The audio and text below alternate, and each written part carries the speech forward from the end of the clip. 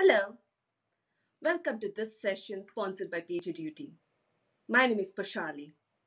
I'm a cloud engineer on the AWS Landing Zone team at Thomson Reuters. Hello, and I'm Sunal. I'm a software engineer on the Cloud Landing Zone team at Thomson Reuters. In this session, we will be discussing how we use modern tools to manage our technology operations during cloud migration. Thomson Reuters is one of the world's most trusted providers of answers. We are on a mission to help professionals advance their businesses and gain competitive advantage with the trusted answers only we can provide. We support several business segments, including legal professionals, corporates, our news division, Reuters News, and tax and accounting. Over the next few minutes, we are going to give you an overview of how Thomson Reuters' cloud journey has looked like. And then we will be discussing some of our challenges that we faced during this journey and how we overcame those challenges. We will also be discussing how we can use the AWS fully managed ML operations service for predictive monitoring. Sonal will now be starting with our cloud journey. Would you like to start off with the cloud journey, Sonal? Thanks, Vashali. We started our cloud journey in 2015. We had a cloud-first strategy which would implement new product development into the cloud. When we first started, we had around 20 applications running on a few hundred EC2 instances using a few dozen AWS services. In 2018, Thomson Reuters sold its financial services business, which made us rethink our net new cloud-native strategy as we had to exit out of our data centers. This meant that we had to update our strategy to include the migration of non-cloud native applications to the cloud. Our progress with that strategy has been quite successful. As of Q3 2020, we hit a milestone of over 50% of our workloads running in the cloud. We have continued to grow our workloads in the cloud at a very rapid rate. An example of that would be the number of AWS accounts managed by our team. With increased automation, we have tripled our AWS accounts year over year with no signs of this slowing down. Moreover, as we have grown our cloud presence, we have started utilizing more and more of the services offered by AWS. Thanks, Sonal. This has been a mammoth task involving every part of Thomson Reuters, anchored around three key principles: dealing with high volumes, executing in short time frames, and ensuring uninterrupted business. But fully migrating to the cloud doesn't only mean re-architecting applications. It also signals a cultural shift. One that requires engineers to take responsibility for their code and be able to execute an effective, fast incident response across multiple teams. Over the next few case studies, we will learn how Thomson Reuters uses PagerDuty to accelerate incident response mobilization, improve communication, and fundamentally drive culture change to reflect high-velocity innovation. Ensuring uninterrupted business means we need to make sure we are proactive in our monitoring strategy. We need to gather metrics liberally and set up alarms. But how many alerts are too many? When we started consuming metrics on Datadog, we started setting up monitors. The number of monitors we set up quickly started to build up, and the number of alerts as well. In a few days, we realized too many alerts and the responders would be overwhelmed. It may cause alert desensitization in a long run. Urgent issues may get overlooked. And we call it zombification. We don't want us turned into zombies when a high urgency incident comes in. We need to triage and prioritize. So how do we ensure uninterrupted business while also preventing alert fatigue? The first step is to identify which alerts are actually actionable. This can be done from our monitoring tool. We want to consume as many metrics as we can. At the same time, only create monitors that actually warrant action. For example, high CPU utilization is not actionable itself, but impacted products or services due to higher CPU utilization is actionable. The second step. After we identify related actionable alerts, we need to group these alerts into a single incident. For this, we make use of PagerDuty. How? We can use several strategies. Use instant key for related events. If there are 50 related alerts, instead of having 50 incidents, PagerDuty would automatically consolidate them into one actionable incident. PagerDuty also offers intelligent alert grouping that combines multiple alerts coming in a short interval of time. Determine which incidents are high urgency and which are not. Some of our app teams create separate services for potential P1 alerts. This helps with mobilizing the right ops teams and reduce the mean time to respond. Make use of PagerDuty schedules, escalation levels, and notification rules. Schedule using layers. It helps with global teams across several time zones. Escalation levels help with making sure an incident is not missed. Make use of secondary on-call layers so you always have backup. Notification rules help team members set up their preferred notification method. Set as many as you like, especially for high urgency incidents. The first three steps have helped app teams reduce the mean time to resolve incidents. One of the teams at Thomson Reuters had 90 minutes as their mean time to restore because it took 45 minutes to mobilize the right teams and 45 minutes to actually work to restore the service. After using the strategies, they cut the mean time to recovery by half. They reduced the 45 minutes team mobilization time to 5 minutes because they set up an automated response play. On a major incident, PagerDuty would automatically notify the right teams and stakeholders.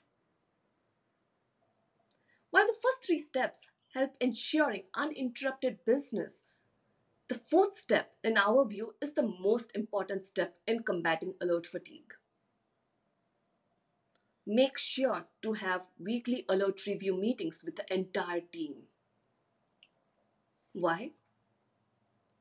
This step helps with identifying opportunities to optimize our alerting process. What did we do right? What could we have done better? Did we get any false positive alerts? How can we avoid those in future? This step helps us practice better monitoring hygiene as a team. We need to understand that this is an evolving process. It keeps getting better each time we review and action it as a team. If an alert took an hour to resolve the first time, it has a potential to be prevented or resolved within 15 minutes the next time it happens.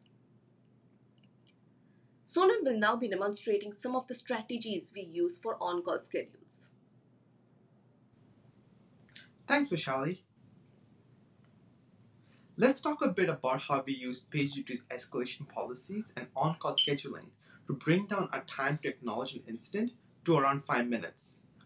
Escalation policies help ensure that the right people are notified at the right time when applications that they manage are impacted. As you can see from the above policy, the primary on-call schedule will get notified first.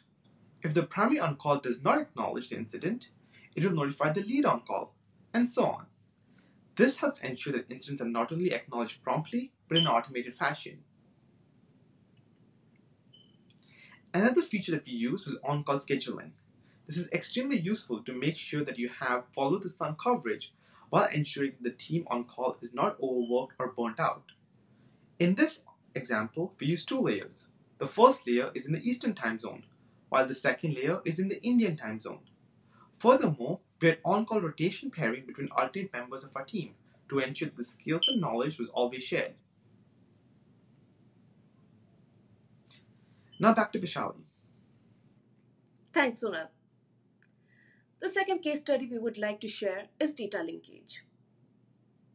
We have Servicenow as our system of record. And we have several monitoring tools, including Datadog, that sends alerts to PagerDuty. PagerDuty then creates an incident and creates a Servicenow ticket. Here is an example of data coming from Datadog. We have several fields that need to be captured. The name of the metric, the query, and the message fields are some of the important ones. And here is the data captured by PagerDuty. We can see all these fields coming in from Datadog, which are important for the ops team in order to take action. Since Servicenow is our system of record, we need to make sure all these data need to be mapped to the Servicenow ticket. In addition to this, our Servicenow instance is multi-tenant. We have hundreds of applications and their respective support groups. How do we make sure the incident goes to the right group? How do we make sure the priority is mapped correctly? How do we map the correct PagerDuty service to the correct business service in Servicenow? How do we map the metrics coming in from our Datadog monitoring tool to Servicenow? It's cumbersome and error-prone to manually map these fields from our monitoring tools to Servicenow. And not only map these fields, we also need to make sure whenever an incident is updated, the update is recorded bidirectionally.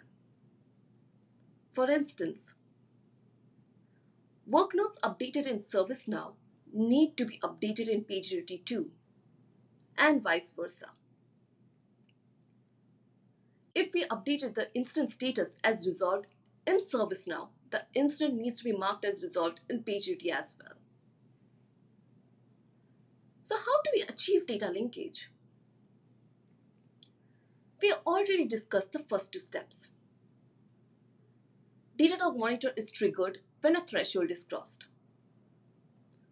PagerDuty extracts all the details from the alert. The third step is where we can use PagerDuty inbound field rules to customize which details are automatically consumed by the Servicenow ticket.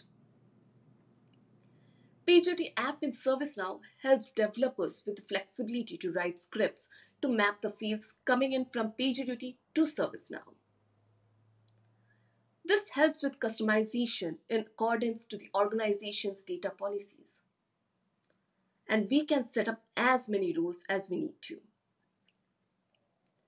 The result is, when PagerDuty creates an incident ticket in Servicenow, these inbound field rules automatically maps these fields to the respective Servicenow field. And PagerDuty offers bidirectional sync of incident activity. Sonal is now going to give you a demonstration of how these fields are mapped and synced. Thanks, Vishali. When we first started considering PagerDuty, one of the most important features that we were looking for was its Servicenow integration. As Vishali mentioned earlier, our instance Servicenow is multi-tenant across all of Thomson Reuters and is the source of truth for requests, incidents, and applications. This meant that we needed a way to integrate between our alerts, in this case Datadog, and Servicenow. Now let's see how all of this works in action. Datadog is one of our monitoring tools and has just triggered an alert. We use the Datadog PagerDuty integration, which will now create an incident inside of PagerDuty. Once PagerDuty creates an incident, it will use the escalation policy attached to the service to alert the engineer on call. Furthermore, it will also create an incident inside of Servicenow. As you can see, here's the same incident in Servicenow. It was quite essential for us to have bi-directional sync between ServiceNow and PagerDuty to ensure that information was always up to date. This is very important during incidents where having the latest information is critical. So how does this bi-directional sync work? Let's look at the example again. Priority here is calculated based on impact and urgency. This is one of the many fields which are available in ServiceNow but cannot be mapped one for one with PagerDuty. Of course, we could manually go in and map each incident field. However, this is time consuming and error prone. So we used a feature inside the PagerDuty extension for ServiceNow, which is called inbound field rules. They're essentially JavaScript scripts that can run on a couple of parameters. In this case, the event triggering the incident and the payload body. We used quite a few of these inbound field rules to make the integration seamless and almost magical. Here's an example of an inbound field rule that updates a description field in ServiceNow with the value of the description field provided by PagerDuty. This results in the body of the incident being updated with the details of the Datadog event that was triggered earlier. This is just one example of the customization control that the PagerDuty extension for ServiceNow provided us to ensure that the integration was seamless and customized for our unique use case. Now back to Vishali. We discussed some of the strategies we actively used at Thomson Reuters. Amazon Web Services has introduced a new service that uses machine learning to make cloud ops better. This service improves application availability and helps resolve operational issues faster with less manual effort. It leverages machine learning for analyzing AWS resource telemetry to identify behaviors that deviate from normal operating patterns. This service continuously ingests and analyzes AWS CloudWatch metrics and logs to look for anomalies. When an anomalous behavior is identified as an operational issue or risk, the service alerts app teams with insights. This makes it easy for app teams to improve application availability as it aggregates these anomalies together to create operational insights. And enabling this integration with our alerting tools such as PagerDuty can help ensure fast incident response and reduce application downtime. Let's look at an example of the dashboard and the insights provided. Operational insights include information on what components are impacted and the related anomalies. This helps teams quickly understand the extent and likely causes of the issue. And teams can use the recommendations on how to remediate using contextual data such as log snippets and relevant CloudTrail events. We are looking forward to adding this service to make our cloud journey even better and continue doing what we do the best. Provide trusted answers. Thanks for watching.